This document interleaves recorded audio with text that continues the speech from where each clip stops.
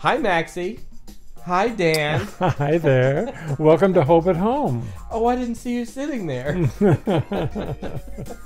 So, this is our last episode going into the season of Advent. That's right. From Thanksgiving and Compassion. That's right. It was Compassion Sunday, and we're going to learn a little bit about compassion today. I understand that Barry Blue is going to be going to Professor Oldman's lecture on compassion. That'll be fun. I had no idea Professor Oldman allowed snakes into the lab. Well, I can't imagine a lab without snakes. Can you? I really can't either. Or a lab without mice. Whoa. So, actually, what we're going to be doing for the next several weeks during Advent is we're going to be meeting with you on Zoom from 10 o'clock till 10:30 every Sunday morning during Advent, and then we'll be seeing you later in some more episodes of Maxie and his friends, of course. Oh, so Maxie, you're going to be there for the Zoom? Oh, very good. Yeah. I would imagine, I don't know if we're going to be seeing a lot of our other friends for the Zoom, but I bet we are. Well, I hope we do. Yeah, they have to be there, don't they? And we also have another visit today with Will and his bees. Will! Yeah, I like him. We'll be seeing him later in the year, too. But for Advent, we're going to be doing the Zoom meeting, the Zoom Children's Sunday School.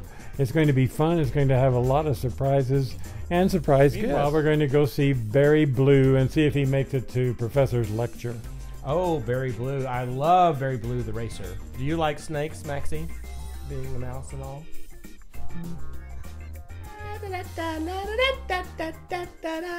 What a beautiful fall day this is. It's so gorgeous outside. Oh, hi, Barry. What's the hurry? I'm late. I can't imagine a blue racer being late, although I'm a late bloomer myself. Do you know how old I was when I wrote my first great play? No. Well, I haven't actually written it yet, but I have outlined it in my head. I'm sure to be famous in the field of begonia playwrights. It's about this beautiful yellow flower. Nobody understands her genius. Okay, but I've got to be... The flower is a great actor. She's never really done anything on the stage or screen, but her mirror doesn't lie. She has never seen such performance perfection anywhere else.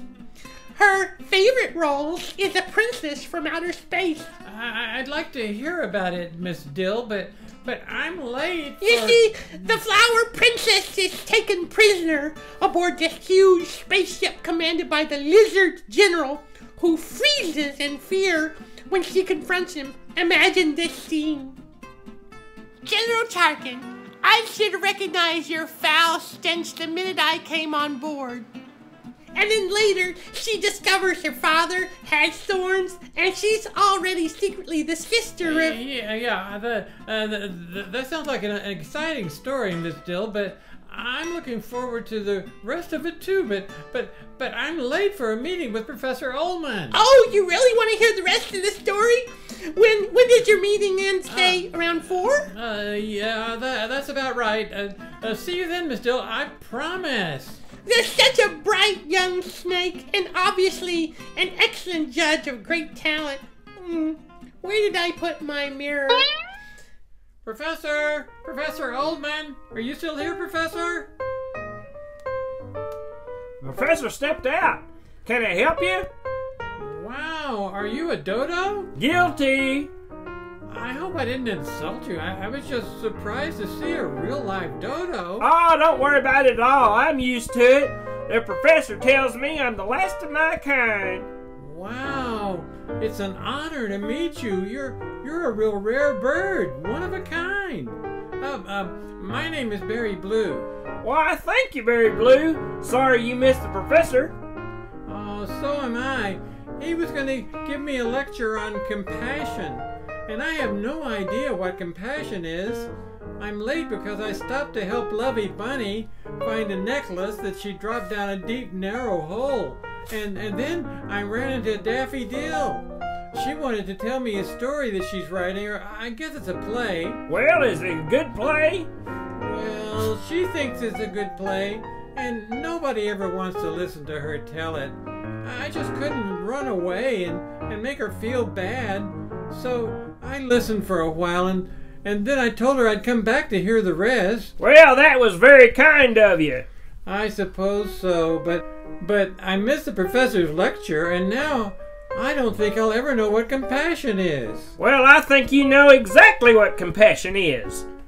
I do? Yeah, compassion is all about helping others when they really need helping. You helped your bunny friend, and when you crawled down a deep hole to find her necklace. And that's what compassion is?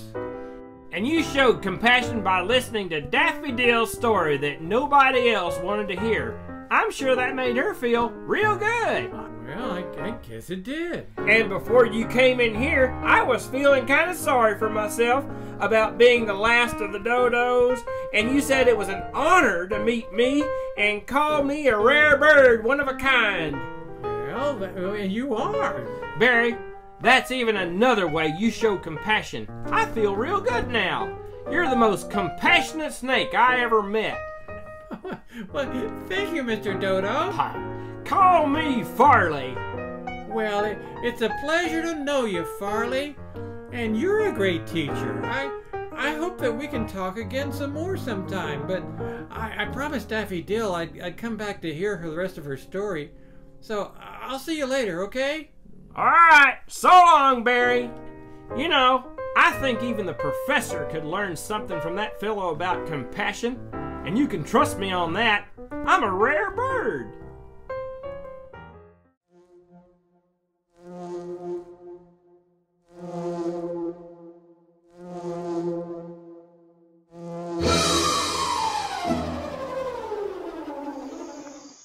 Now today the bees are having a pretty good day. They're all very relaxed, very quiet, very happy, which is a good thing for me because, well, hey, it's kind of like when your friends are having a bad day. You don't want to be around them unless you're a good friend and you want to help fix the problem, but sometimes you can't do that. Bees are not that way. They kind of, if they're in a bad mood, there's nothing I can do to make that better for them. They just kind of need time to process and think about things, which sometimes people are like that, and that's not all bad either. Now, here's what this is what it looks like inside the hive. Inside each of those boxes, there are 10 frames that look like this. Now, on the outside, you may notice that it's kind of white. This is honey that the bees have capped, which means they've taken nectar and sugar water and all kinds of stuff, and everything they do to make honey, and they have taken it and stored it in there and dried it down, gotten the water out so that it's lots of sugar in there. Bees need the sugar, you know, we need some carbohydrates in our diets. Well, that's the bees' carbohydrates is honey. And they've stored it in this comb that they've built, and they've capped it so it's sealed. So it's kind of like, you might know people that can things. Well, that's kind of the bees' version of that. And in the middle, where it's bright yellow here, those are actually baby bees. The queen lays an egg, and so there might be one egg in each of these cells, and that egg will grow. The bees feed it for 7 days, and after 7 days, they make these little coverings over the cells that you see. And in some of these other cells, you won't see them because they're very tiny. There are eggs. And when they cover those cells, the bees grow inside for another 2 weeks. And so about 3 weeks after the egg's laid, the baby bees hatch. And they'll live inside the hive for another 3 to 4 weeks. And they're just kind of hanging out in there. And in this side, they are busy storing honey in there and capping the cells when they have the honey dried down.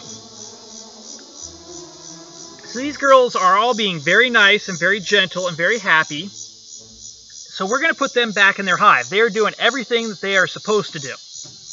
Well, Maxie, we've come to the end of another fine adventure right here at home. Yes, we did, didn't we, Maxie? And it's time for us now to say so long, and we will be seeing you next week. Remember, on our Zoom meeting, our Zoom Sunday school, and we're going to enjoy that, I'm sure, for all 4 weeks of Advent. 4 weeks of Advent in Zoom with Maxie Mouse and all your friends. That sounds really fun. All right.